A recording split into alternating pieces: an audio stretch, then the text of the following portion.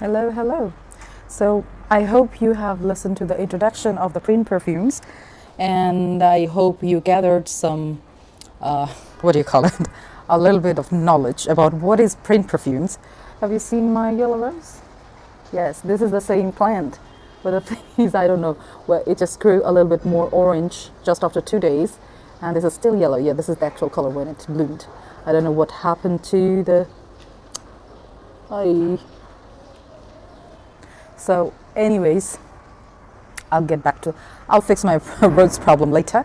But this is my very small garden, and I am trying to give you some review. So I have been honored getting some really good samples from the 5 samples from the print perfumes from our olfactory club in Bangladesh, and I would love to give some reviews. So the first one is Varuek. What is Varuek? Varuek means wolf. The word Varuek actually came from Sanskrit, which is the language of India. My Bangla language also came from Sanskrit. So I was quite surprised that somebody picked up, what do you call it? Somebody picked up a word from Sanskrit that is quite bold and daring. So that is what actually made me to dig into Prin Lomros. Prin Lomros, trust me, is a quite interesting person. I tried to find out his background, but there is not much in the website, as I said in the introduction. But now I want to talk about a little bit of this perfume. So this perfume will cost you $190 in full bottle. They have 30 ml as the full bottle. They do not have anything else. You have to remember one thing. This is an artisanal perfume. They don't have a lot, just like Aris Lidori, if you are aware of this brand. These kind of perfumes, they don't make like stock unlimited. They will make small batches because these are extraordinary ingredients and these are difficult to collect and very expensive. So that's why these are made like that. So what did they said about this Varuek or wolf? So this is, first I'll tell you what did they say in the website. In the website they says it is based on the nomadism of Mongolia and symbolic of the wolf in the Mongolian culture, photograph of Hamid Sardar Afghani's Dark Havens. So first I'll give you an idea who is Hamid Sardar Afghani. So Mr. Hamid is a photographer, traveler. He achieved his PhD degree from Harvard in Sanskrit, and he's a super knowledgeable person. He started to travel the world, and his motto was, his style of the photography was not really doing the telephoto lenses and sitting and getting the shot from somewhere. It's not like that. He would live with the people, especially the primitive people who were actually getting vanished from this world. Like a few days back, he said in one of his interview back in Cosmos, I think, that he was in Burma, and the people there used to be the primitive people who were used to face paint, and the government banned on the face painting of the woman. So that culture will be no more restored, and that's how these kind of peoples, what they were maintaining the cultures, are getting vanished. So he tried to capture whatever is left. So if you open the picture, what this one is based on, the dark haven. A Tibetan person, a guy, sitting on a black horse, and there is a hawk on his shoulder. My God, that is a breathtaking, no filter, no edit, nothing. Awesome picture. I mean, it is a lifetime to get that kind of shot. So I'll try to put the picture in here somewhere if I can, if I have enough time. So now I just gave you an idea, and this picture actually inspired Prin to name this perfume Varuek. So now I will come to how actually I felt when I smelled Varuek. Oh boy, oh boy.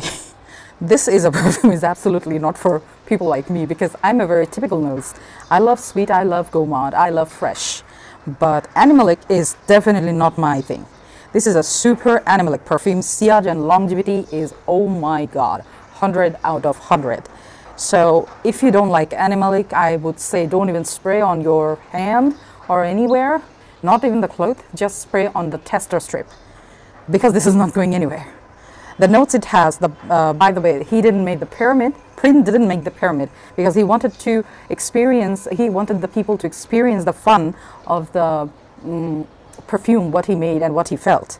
So the first one is black pepper, labdanum, Thai oud, myrrh, animal far accord, beeswax, cinnamon, leather, amber, Jatamansi. Jatamansi is a Himalayan aromatic flower, super aromatic. You'll get the scent from quite far away. Oak moss, patchouli, cinnamon, bay leaf, castoreum, frankincense. Frankincense is a type of incense. Pine tar, teak oud, coffee absolute. So all these are very exotic, and most of them, I mean, a couple of them you won't find in most of the fragrances which are normally commercially produced. You won't find them. So these are exclusively collected. That's why these are called artisanal perfume. The first spray, when I sprayed it first time, it was really skunky because my nose is not, this is like, basically this is a very masculine fragrance. This is not for women. It is so skunky when you first spray it. Later, after an hour, it takes a really long time to settle down. That's why I said if you're not used to with the animalic flavor or notes, you shouldn't be spraying it on your hand first. Because that is what we do. When we try something, we just spray on our hand or our wrist. Later, after an hour, when its smell got a little bit settled down on me, it had a little bit of, sweetness. If I'm not wrong, the patchouli and the beeswax, it was working from the behind the scene. Most of the perfume heavily used, the patchouli is heavily used, beeswax is heavily used, honey is heavily used. That's why his perfumes are so well crafted and so linear. I mean, whatever he wants to capture, it is there. Even after an hour, you'll find it's the same. So when it's fading away, let's say after 3-4 hours, when it's fading away, you'll still get the same scent. It's not going to change, or it's not going anywhere, or it's not showing you the pyramid. Like it's just the base perfume or something like that. So that's the beauty of the artisanal perfume, that what you want to make the customer feel, you'll get exactly like that. And of course, you have to pay for that. So this was my first experience with the Varuek. I told you this video is going to be long, so hold it there. The next one, let's see which one I want to take. Maybe I'll go on with the Burning Ben. By the way, Varuek is from the Perfumeries, and Burning Ben is probably from the, where is the Burning Ben? Okay. Burning Ben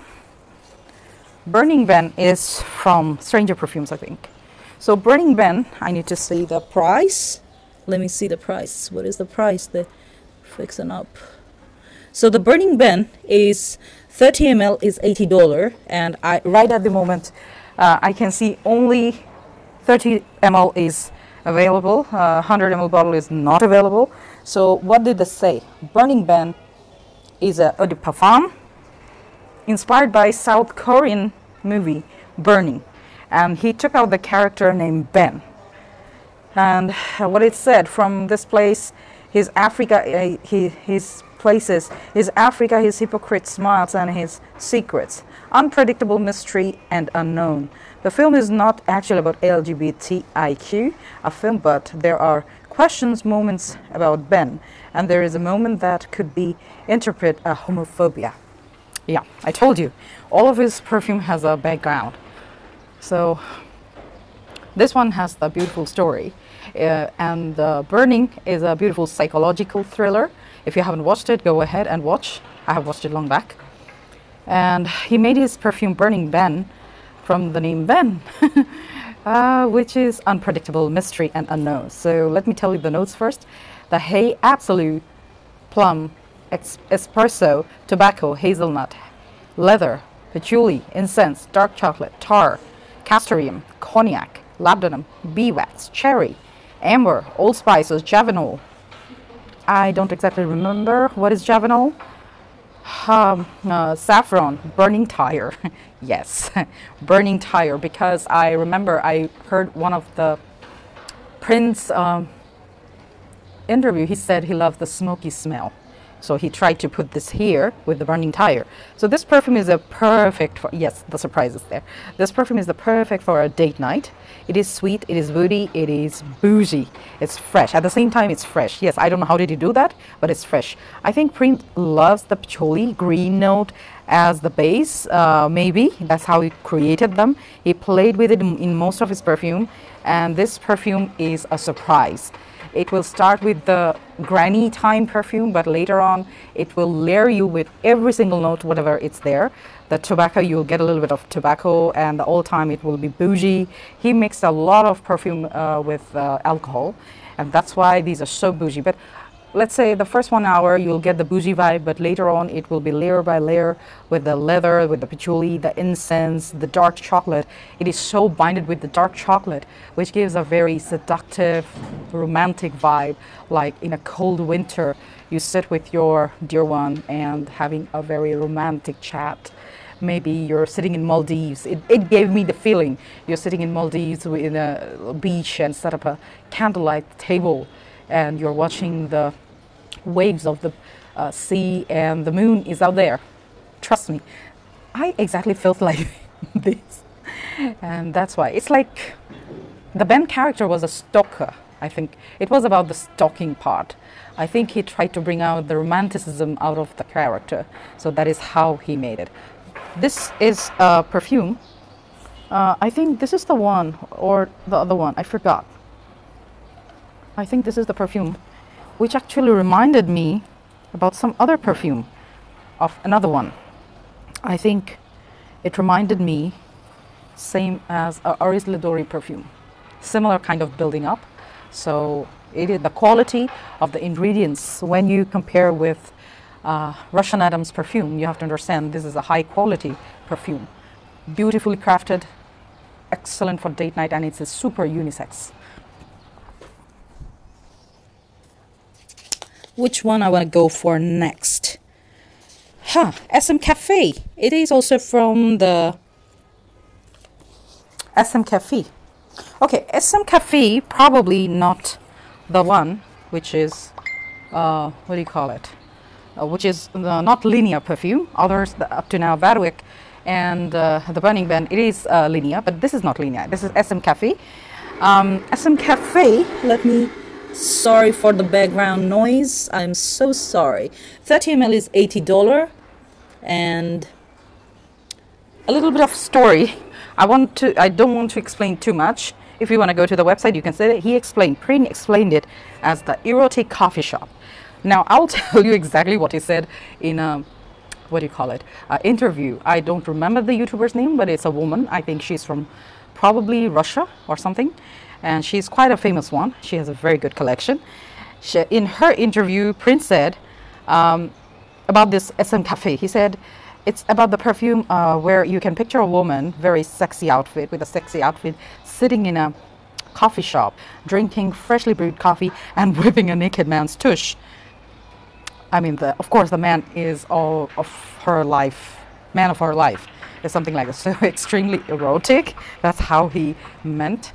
Let me tell you the notes: the coffee absolute, Russian leather, suede, javanol, lavender, amber, benzoin, tobacco, sage, cedarwood, atlas, I don't know what is that, tonka bean, beeswax, maraschino, cherry, patchouli, cashmere, rose. This has quite a bit strong coffee vibe, as you can understand. Oh my God, it's leaking. As you can understand, this is about the cafe, so this will have a strong coffee. That gave me the vibe of the first brewed coffee, like you're brewing a coffee, that beautiful strong smell in the morning. That is what it is giving me. So after it sets up, then it starts to tinkle with the leather, with the suede, lavender, tobacco. I get the tobacco and the coffee the most here, and it is beautiful. It is a beautiful, I would say it is more likely to wear in the morning. Probably you will enjoy more. I mean, for me, I think it is a morning or daytime. When you go to the office, I think the way he explained, it's an erotic coffee shop. It's not like that, but it is quite fascinating. It creates a fascinating character when you wear them. I mean, you have to know how to wear it. So he said it's a sexy woman and wearing a sexy dress in the cafe, drinking her coffee and whipping. It's not like that. I mean, I can imagine, I can wear it, and I can wear a suit and going into an important meeting wearing my red lipstick, and I can whip off all the stupid people around me, and I can be super confident. This is what exactly I can explain you about it. Coffee and tobacco and cherry is super strong in this one. SM Coffee.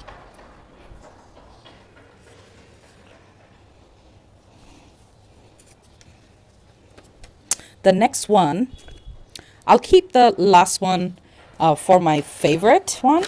Now I will check. I think I have I have tried the Cigar Rum, the very first one, which I actually tried. Cigar Rum. So the Cigar Rum is from Prin. It's $80, 30 ml, and what it said in the website about it, it's a eau de parfum, smoking cigar while drinking a dark rum in a bar somewhere in the Caribbean atmosphere. So I'll tell you first. This was my first one, which I sprayed. No, sorry, the Varuek was first. But this one, how did I feel? I'll tell you, because I wrote a whole thing. So Cigar Rum, the first thing came in my mind after the first spray was old. O-L-D, old. Within 30 seconds, it turned into a sweet rum. It reminded me of one of my friends who loves rum. Then it reminded me of 1800s cowboy bar. It gives the vibe of the savage sheriff is coming through the two-way flap door, and the woman in the red sequin dress is getting ready for the night to sing on the stage. Seriously, after the first spray, I felt exactly like this. Quite a vibe, isn't it? The perfume is giving an absolute stunner for winter, this one. If in your country, my country is getting warmer, but if in your country it's still below 10 degrees, please buy this. You're going to enjoy. Rum and raisin are well played here. Super sweet perfume. I mean sweet, but not sugary sweet, but sweet perfume. Dry Down reminded me of Rose Barbarenza by Lancôme Private Line, but Cigar Rum surprisingly doesn't contain any flowers. Yes, it does feel like flowery, but there is no flower at all. The dried cherry is a great mix, I think. Amber is making the perfume bright. It's a linear perfume, well-balanced, bougie fragrance. But as a perfume user, I have to say that it's nothing unique.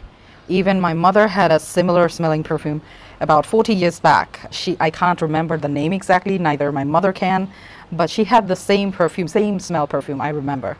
The bottle was golden, something big. But these are even green, dark, boozy, even in those evergreen, dark, boozy perfume, which never gets off from the shelf. It is like that one. Unfortunately, my nose couldn't detect the tobacco, which I was eagerly waiting, because it is cigar rum, right? So I should get some cigar. So the notes it has, rum, raisin, dry fruit, mandarin, amber, tobacco, oak wood, vetiver, raisins, labdanum, absolute, and seaweed. As you know, booze never stays, so just after 10 minutes, the rum notes are away, vanishes, and the sweetness of the dried fruits stays. 40-plus adult will enjoy this one. Young nose yet to understand. The crafting of this perfume, sillage of is moderate, longevity is moderate, stays 3+ hours on skin. Yes, it smells different on skin and paper.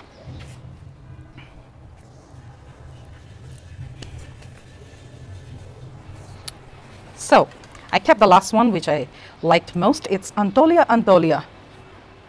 So, if you go to the website of the Prin Perfumeries, you'll find there is one called Antolia Prin, and this one is Antolia Antolia, double Antolia.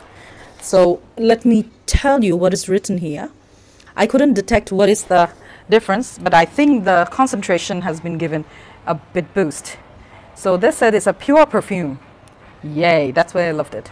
Based on the same formula of Antolia Extrait de Parfum, which is double the concentration from the original one, 49% concentration. That's why I loved it most. So it's $240. I think they didn't mention the bottle size. That's strange. Based on the same formula, it is surprising why I kept in the last, because the oud oil are collected from two sources. One is Thailand, another one is India. This is an extreme concentration of exotic olfactory journey to the ancient times. Same story, different results. Excellent explanation. Now you can hear my explanation. This is a strange fragrance. The first sprayed smelled like a cough syrup. Yes, exactly, smelled like a cough syrup. But just after a couple of moments, it became pure kitchen, Turkish kitchen, or more likely to Turkish spice bazaar. If you know there is a spice bazaar in Turkey, it smells like that just after 30 seconds. My nose doesn't like oud, but this is the first oud perfume. Probably I want to get a full bottle. It's so beautiful. A full dry down will give you the smell of a very sophisticated.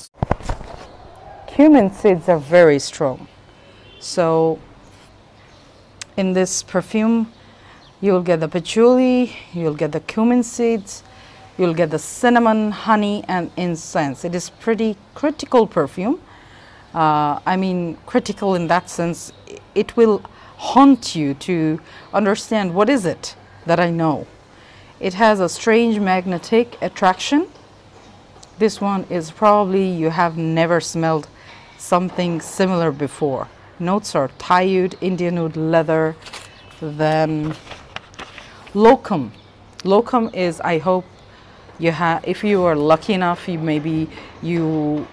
you can get some locum. It's a traditional Turkish sweet made from fruits. Locum, suede, dates, honey, incense, cocoa powder, amber, apple, cinnamon, cumin seed, and patchouli. Gorgeous scent, gorgeous, more than gorgeous. So if you want to enjoy traditional Turkish spicy, and it is seductive, seriously. It will attract you to spray more, to smell. There are some perfumes, once you spray on your skin, you smell it again and again and again. This is a perfume, total worth it. I'm sure I want to get one full bottle, because though I understand, I don't know if it's possible to wear by both male or female, though Prince said you can. But I understand after spraying some of his perfumes that these are totally masculine.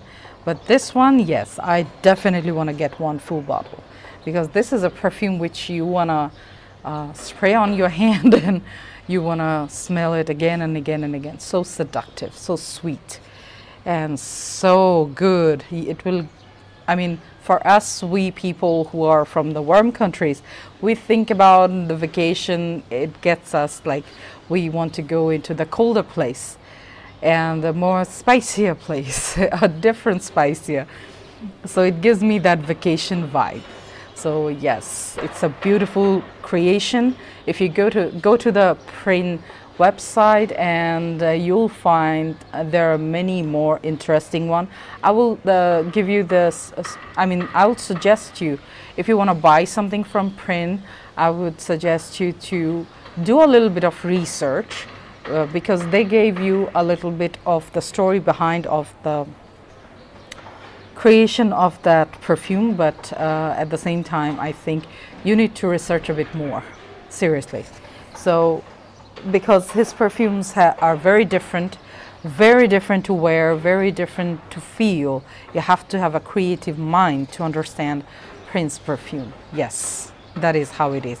I'm not really bragging about anything. So yeah, that's it. I hope you like my rose. So that's it from my side. If you have any more questions, I'm sure you have many questions. What did I say? So yeah, that's it from my side. If I buy a new bottle, if I can get one, if it's not sold out here, definitely I'll get the Antolia Antolia. Thank you so much. See you again. Bye.